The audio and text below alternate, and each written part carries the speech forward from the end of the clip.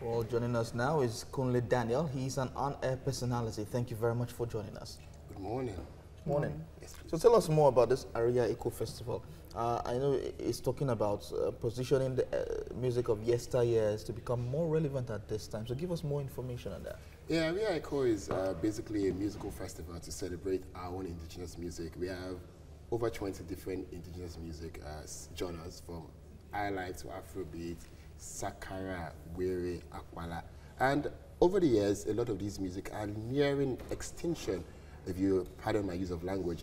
And Evergreen Musical Company have found a way to reinvigorate it into today's time, and that's why Ariya Eko is here to celebrate the history, the culture, and nurtured African music, Nigerian music precisely, and to bring it into this developmental stage that takes us into the next level, mixing a just bit of hip-hop, Afrobeat. It's just about music of yesteryears blending in today, and that's why there's a potpourri of activities on that, the Ariya music. Yeah, tell us about the lineup. So there's going to be an induction. Yes, is it a one-day program? It's a one-day program. So tell us about the lineup then. Okay, so we're performing on that day will be Ebenezer Obi-Fabi. We would also be inducted into the Evergreen Music Hall of Fame. With over 300 songs recorded, it's amazing that this man needs no form of celebration but to be inducted into a musical Hall of Fame. Shino Peters will be there also. 30 years after his 8th album, 1989, and this is 2019. He will be performing. There's the Eko Brass Band, there's the Evergreen Musical Company Band, there's Omileyon, Dollars Band, Aralola, the drummer, and a few other people will be performing at the Westco. There's going to be Obesere, and Top Stakes, just to blend a bit of the young and the new. Let's not segment it to be an older generation event. We want to take it from our indigenous music to blend into the music of tomorrow too. Yes, talking about music of tomorrow now, we see that a lot of our younger artists try to take from the music of yesteryears and blend it into the sound of today. Now, are we going to see that on display, and what artists are we expecting from the new school to perform at the Ariya Eko Festival? Just like I mentioned Dollars Band, Umileyon, Shola Vibrator, Aralola, Ellen Ibe. These people are young at heart and young facially and in age also. But they play music. The idea is people that play music with live band. You can't take away the fact that indigenous music have a lot to do with live band. A lot, so yes. If you can't play with the live band, you don't deserve to be on our festival. That's why we're blending a bit of the people who will be performing, the young people that will be performing on that day. Is this the first, or what series is this? Okay, last year we had something called Faji Agba. Faji Agba is it is a bit for the older generation, and this time around, Ariya is fun. Eko is Lagos, as you know, and it's a musical festival. So it's a bit of this generation and the older generation is trying to take the music of yesteryears into the music of today. Yeah, but I want to know if it's an annual program. This is the first edition, This and is it's going the to be first. annual. Every year we'll find a theme that suits Ariya Eko. Lagos is continuous. Every musical form has a home in Lagos, you must agree. But what's driving, what's driving this passion of you know, your company now? Is it a belief that perhaps the old school love, the old school appreciation is fading, and so you want to revive it, or is there more to it? Don't forget that every country, every culture has a past, and music is also a big part of our culture. That's why, in a way, to ensure that our music don't die, we're finding a way to blend this music. Afrobeat, highlife, Akwala, Sakara are in extinction, like I mentioned, not total extinction, and we need to find a way to revive it. Because it's our music, you need to inculcate the music of yesteryears. Like you mentioned, there's Top 6 that I did at Masiko. There's a lot of other people who have done songs of yesteryears to blend into people's today's time. So we need to find a way to blend it so that our music will not just go into pure extinction. That's why the Evergreen Musical Company are trying to do Ariya Eko for everyone to come celebrate Lagos music. All right, well, you mentioned earlier about the fact that if you don't do music with live band that can perform the live band, you don't deserve to be on the Ariya Eko stage. So it means that you're trying to also use the platform to develop the music art such that our artists, because we are in the era of fluty loops and studio recordings, studio mixes, and so are you trying to use this to also send a message to younger generation artists? Listen, at a point in time, some of these guys that are superstars today, the voices might not be there. Yeah. The lyrics might not be that strong. What do you need to pass your message across to the next generation? Your sound. If you play a saxophone, if you play a piano, you can express yourself better in those terms that your voices, lyrics might become lewd, it might become stale, but with your sound, you can always evolve, and that's why live bands are always very important when it comes to indigenous music. Afrobeat, ons infused, highlife, ons infused, there's goje, there's the agidigbo drums. All of these beats, all of this indigenous music and sounds and instrumentals must also come back into this music, so that you find indigenous instruments as well going to be available. Obviously, there are going to be indigenous music. Ade West will be there to play with his normal. The name skips me now. There's also going to be Sonny Ade. There are Kings Ebenezer or Fabi. Sounds like a real star-studded event, and so much to look forward to. Female talking drummer Ara, thank you very much for coming. Thank you for having me. So let's talk about the Ariya Eko Festival. Why are you keen into this? I saw you at the press conference when it was unveiled. Yes. Why are you keen into this? Thank you very much. Good morning, Lagosians. Good morning, Nigeria, and all over the world watching us. Ariya Eko is one of its kind. Being an indigenous musician, being the first female talking drummer, little, or let me say, the platform to showcase what we have as indigenous musicians is rarely there, and Ariya Eko for me and like minds and people in my genre of music is an avenue to showcase what we have to the world on an annual basis. Now, the Evergreen Music Company is promoting this, of course, in partnership with Lagos State. It's one thing for Lagosians to be out there this Sunday, to be part of this. For me, it's also a great privilege, a huge one, to be on the same stage with the living legends of our time. The people that formed the musical content for nightlife in Lagos. When Lagos nightlife was just coming up, the music that my parents listened to, the music that our parents listened to growing up enjoying nightlife, you are going to have almost all of them under one roof on Sunday at the Ariya Eko Festival. So it's the preservation of indigenous music. I see, but then is this new, so to speak? Is this like a new phenomenon? There have been programs in the past that, you know, that we see fusion of the old and the new. But what is particularly striking about this one? What is particularly striking about this one is the fact that the kind of music that people yearn for, the content, music, evergreen music, like and the focus is. It's all about, you know, evergreen, old school. Evergreen, old school. Well, I'm not old school, but I'm part of it because I do indigenous music. And if you remember, I did a collaboration with Two-Face, remixing the evergreen song of Baba Ebenezer Obe, Olomi. So we're going to have a lot of the new school as well, and the old school that we speak. But the old school formed the foundation, the basis of what we all are riding on today. And they are being neglected. They're not being given the how do I put it? The due, you know, respect and place in society. And people are asking for it. There's no time you listen to Ebenezer Obe that you would not, you know.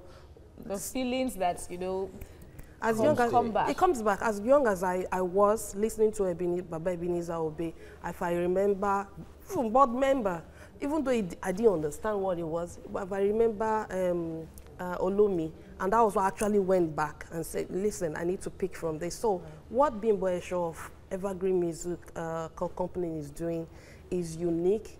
And like you said, there's been other shows in this light, but never before have they had this number of musical legends under one roof. Okay, so in this Ariya Eko Festival now, what category of Nigerians are invited? You're talking about evergreen music, the back in the day music. Do we have the younger ones in attendance as well? Definitely, it's for everyone. Everyone. I will be performing. Buga will be performing. Ibita Ojeje will be performing. Buga will be performing. Okay. All the way from Ibadan. All the way. Buga will be performing. I know, and a whole lot of upcoming and new artists who also would like to do something with the evergreen catalog. So it's not just for the old people, it's for everybody. If you want to enjoy music, if you want to relive old memories, and if you want to look into the future and say, okay, can I draw content and strength from this content, then you have to be at the City Hall. I'm liking the sound. I'm liking the sound of that already. Yeah. Yes. All right, Ara, thank you so much for speaking with us. Thank you for having me. All right, looking at the Ariya Eko Festival, as a fan, what are we going to expect on that day? What do we expect to see? What are we going to gain from coming to that festival? You're going to gain a whole lot. You're having under one roof music legends, old and new. You're having a one-on-one, an opportunity to have a one-on-one with the music legends, to listen to music of yesteryears and the music of today, and also a fusion of both. So it's a rare event where I implore everyone around Lagos and its environs to be there to enjoy, this beautiful package. So what's the fee like? And the fee is very affordable. We have the 15,000 tickets. We have the 25,000 VVIP, and then we have the 250,000 for a table of 10. Yes. All right. A table of 10. So you're a young person, Kuli. Now, as a young man, We're all young. we're all young. We're all young. But in our generation now, what am I expected? What should be the expectation from the event? Okay, as a young person, it's an avenue for you to understand your culture, because a country, a nation without culture would not exist really. So there are a fusion of young people. There's going to be Top Six. She plays the drum, and she has done a song with Ebenezer Obey Fabi. There's Dollars Band, Omideyon. There's a Cobra's Band, and then Ibe, who plays the guitar effortlessly, and a few other young people. It's a time to understand our craft, and I think that's why we all should be there. So this Hall of Fame now, is it just going to be centered around the very renowned Ebenezer Obey, or is that the plan, one at a time? Yes, Ebenezer Obey will be our first point of call. The man has over 300 recorded songs. It's an unbelievable feat by anyone, and it deserves to be honored. Its thing is, we live in a country where people are celebrated after they've died, after they are dead or something. So the ones that are still very much alive, let's take the opportunity to celebrate them now. Anything can happen. Truly, anything can happen. Now, in all of this, what's the future of music of yesteryears in Nigeria? How do we make it more relevant to this time? Music of yesteryears in Nigeria will forever be relevant. Baba Ebenezer Obey's song, the likes of King Sunny Ade, Yusuf Olatunji, Baba Ogunde, etc., etc., Ike Dairo, Comforter Moge, their music will always be relevant. The likes of Oyenka Owenu, Chris Esenibokwe, their music will always be relevant. That is why, the artists of today are advised to look out, deeply into the contents, the message in the song. If you want to have an evergreen music, a music you want to be remembered for, look at Fela. We're still singing Fela every day. We're still going to be singing Fela for the rest of our lives, for as long as there's existence. But to preserve the legacy of these people, those still alive, and to preserve their works too, of course, this is the end of the year. There are certain songs that I listened to when I was very young, and they are still very much relevant now. It almost seems like it is effortless to preserve good songs. Yes. But why is it so important to have a platform on which to celebrate and to gather all these people? Is that what is lacking? Is that why we haven't celebrated these people as much as... I mean, it's important to celebrate their works, but now how much have we celebrated these people? Is that what the platform like Evergreen now seeks to achieve? And is it working? Yes, it's working. Thank you very much. Like you rightly selectively said, we need to celebrate our legends while they're still alive, not when they're gone.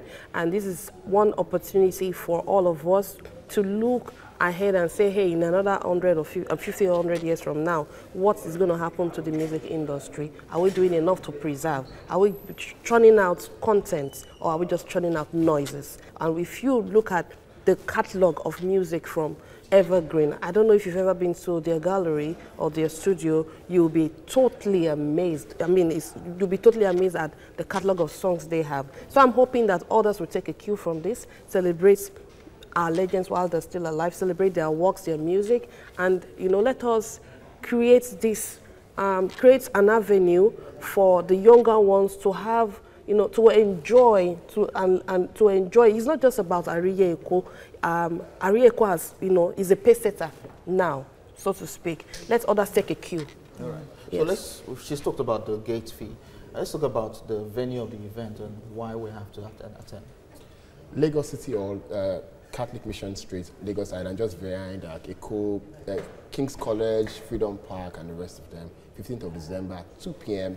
is when events starts, and I think everyone should be there. Lagos Island is central to Lagos Eko, and that's the Lagos Island itself. Yes.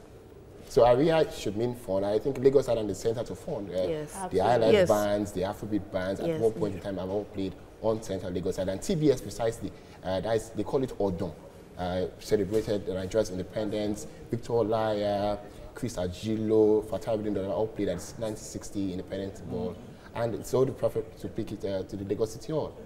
And of course, we are seeing that the Lagos State government It's is supportive. a part of this. How important is this fusion of the private and of the state government? We need government support at every point in time. We know policies rule us. If government don't support our craft, if government doesn't support our culture, then we should. Lagos State government precisely have taken a bold step to support Ariya Eko.